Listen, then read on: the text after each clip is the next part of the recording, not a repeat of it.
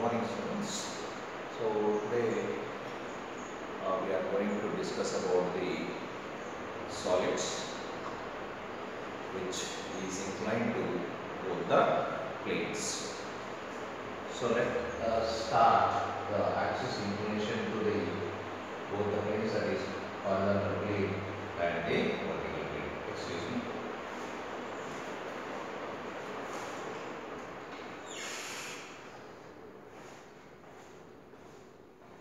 Right now, let us go for this one. And previously, in the previous video, might be observed that the square prism is inclined to the horizontal plane with theta degrees.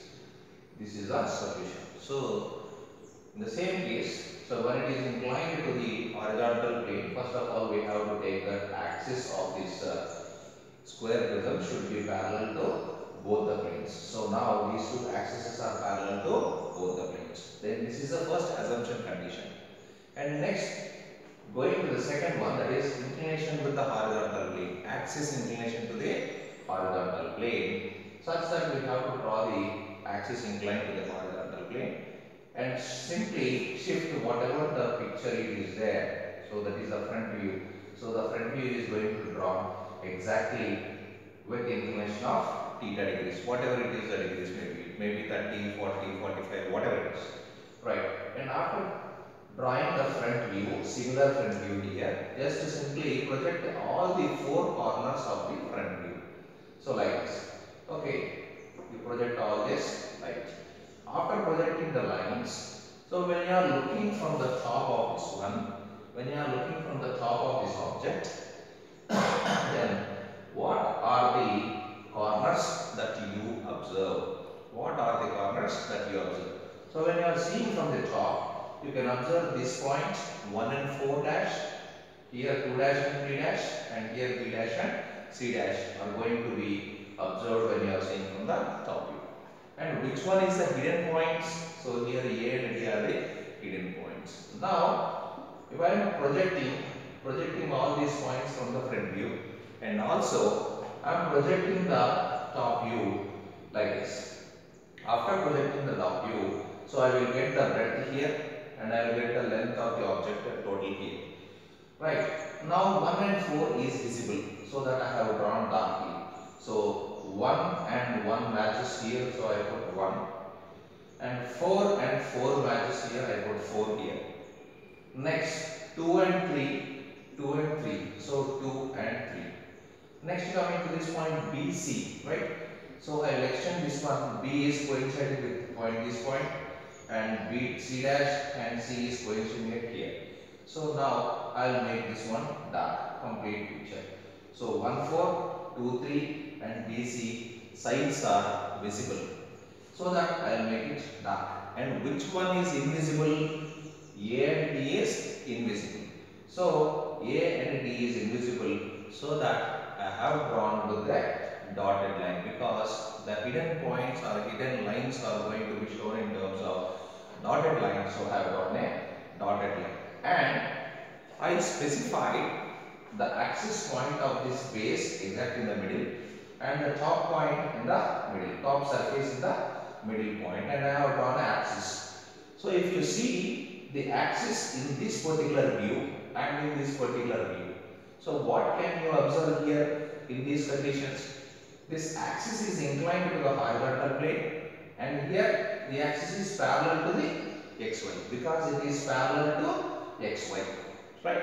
So now the condition is axis inclined to the horizontal plane and axis parallel to the vertical plane. This is the single step. And when we go for the axis inclination to the vertical plane also, so this is the further step what we are doing now, right? So when the axis is inclined, so now let us take this is an axis. I will make an axis inclination with this point. So now simply I draw an axis line here.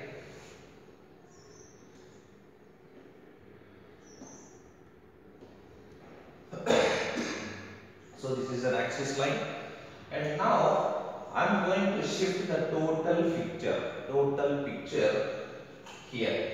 Okay. the total picture I am going to shift it here. As in case where we have shifted this picture to the inclination to the horizontal plane, the same picture, that is the top view that appeared in the second point or second step. So that picture on the top view is going to be shifted with inclination. So how we have to make this inclination? So I know 1 and 4. 1 and 4 is perpendicular to the axis. It is clear. So now I will put a point here and I will draw a line 1 and 4. This is 1 and 4. Let me take this is 1 and this is 4. And I know the length of 4D. I will calculate here. I will see the length with the normal scale. What is the length between 4 and D? So otherwise take 4 and C. 4 and C. So whatever the length of the 4 and C is there, I will draw it here. The same thing I will draw here also. Okay. Then next I will make this. So this is B and this is C. Okay. So 1B 4C. So this is 1B 4C. And in between these 1B, A and 2 are there. So I locate point A. So here point A and I locate point 2 here. So I will draw a perpendicular line to the axis from these particular points. Okay. Then this one will be D and this one will be 3. As I have drawn a dark line, but here A and D is an invisible line. So I will make this one as a dotted line. So now simply I have shifted the total top view here. Okay. After shifting the total top view, what is the procedure? You have to draw the final projectors from the top view to the front view. So now I will draw it. So now this is the 1. So now this is the projector 1. I will come here. And this is the projector 2. Okay, 4. And this is 2.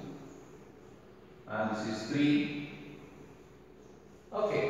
Then next I will come with B. Right. And next I will come with C.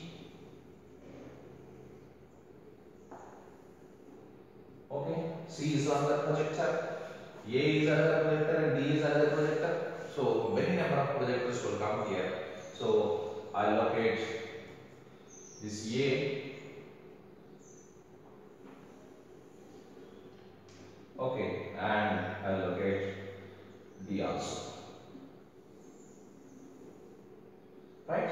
So now this is projector 1, this is projector 4, this is projector D. This is projector A, middle one, and this is projector 3, this is projector C, projector 2, projector B, right? So whatever the points are there in this top view, I have projected all the lines. Okay, I think you might see this.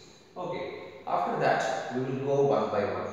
So what are the steps? So one projector is here and one point is here. So now I will draw a projector from this point up to 1. So now I will locate 1. So this is 1 point. Okay, then next, what is the second point? Second point is here. So where is the second projector? Second projector is this one. So now I will project the point here. So this is 2. Let me take this one as 2 dash and this is 1 dash. Next, third point. Where is the third point? Third point is here itself. And where is the third line? Here, this one. So I locate this point as 3. That is 3 dash. Okay. Then next, where is 4? 4 is on the same line of 1. So simply I will put this as 4 dash. Okay. Now I have taken the top surface. So this is the top surface. That is 1 dash, 2 dash, 3 dash and 4 dash. Right. Next, coming to the point of B, C, A, D. So where is A, where is D, where is B and where is C? So AD lies on the same line and BC lies on the same line. So now here this is A. So this middle line is A. So now I'll project A line up to here because the A line is in the middle, exactly in the middle, right? So now this point is A, and coming to point B, B is here. I will extend the line up to here. So now this point is B dash and this point is A dash. Okay. So now, and what about the rest of thing? B and C. Now simply I will project all a line, project a line. Where is B? B is here. Sorry, C. So DC. Sorry, B is here. A and B. Sorry, not this one. We'll go with A and this one is B. So this is B dash. And next B dash. B dash is here. Okay. B dash is there. And what about C dash? So C dash is the third one, this point. So this point is C dash. Okay. Now I have drawn the point of intersection. I have drawn the point of intersection of 1, 2, 3, 4, and I have drawn the point of intersections of A, B, C and D. Now you have to confirm. Which points are visible and which points are invisible. So let us see. Just simply you put on an arrow mark. So for your confirmation only, don't draw it in on the sheet. So where you look, you imagine that you are looking from this side. You are looking from this side. So now when you look from this side, these points are visible. Okay, 4, D, 3, C are visible, and also B is also visible. So which one are invisible? These 2, A, 1 are invisible. So now you have to draw the lines, that is one base. So this side, 1, 4 line. So I will show it here. So now this is the first position. Let us take this is the first position. What we have done. 1 second. So I will change this one. So this is the first position. So this is the top view and this is the front view. This is the first position.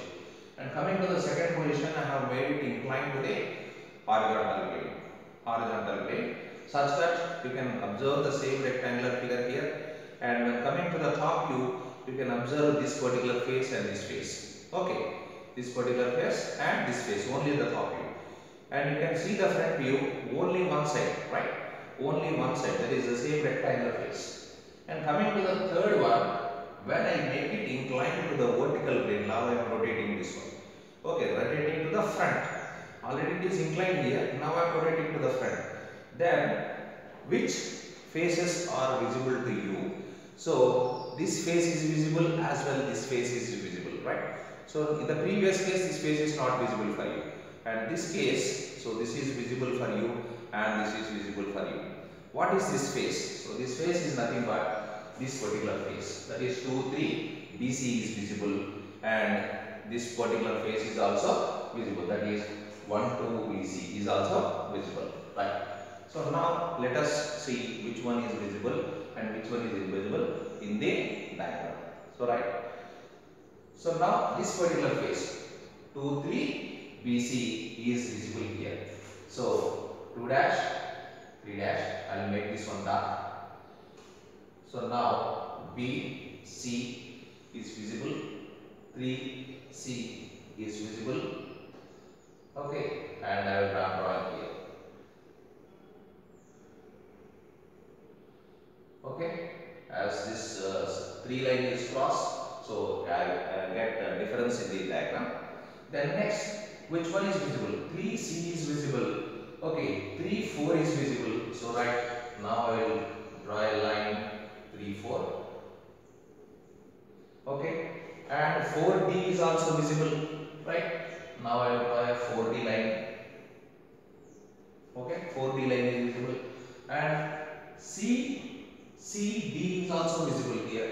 So now C dash to D dash is also visible. Okay, right. Then next A, this point is also visible. P point is also visible. So this is behind the screen. So this one, this point. Okay, this is 4, 3, and this is DC, right? And you have to communicate this particular point.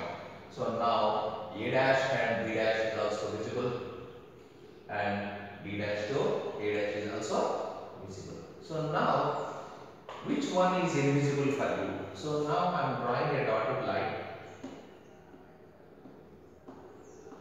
So 1 to 2 dash is a dotted line which is invisible, and 1 to A dash is also a visible line.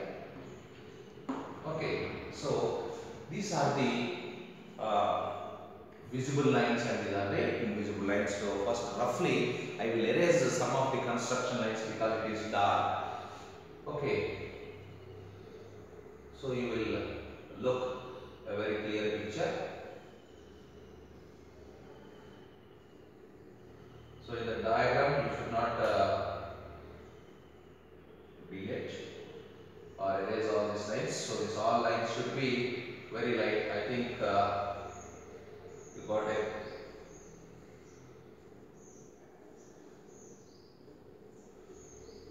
right. I think now you got a clear picture. So the face that is this side, 4D, C dash and B dash is visible.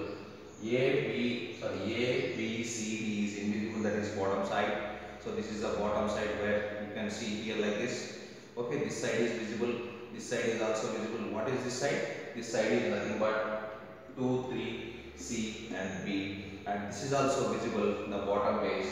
The bottom base is A, B, C, D. Okay, so these are the visible things. So now it is a total orthographic projection of the solids where the axis is inclined to both the planes. Primarily you have to take the axis parallel to both the planes, and you have to make inclination with one of its plane, and after getting the final that is top view, the top view axis are going to be inclined for the vertical plane with the 5 degrees, whatever it may be, right? The inclination, and draw the projectors from the final top view which you have made inclination, and draw the projectors from the first front view which is inclined. So the combination of all the point of intersections will be the visible things. Whatever the visible that you have to draw in a dark lines, and whatever invisible you have to draw in a dotted line. So this one is also a dotted line. Okay, so 4, 1 is also dotted, 1, 2 is dotted, 1 A is dotted, and rest of these things will be in a dark. Okay, thank you.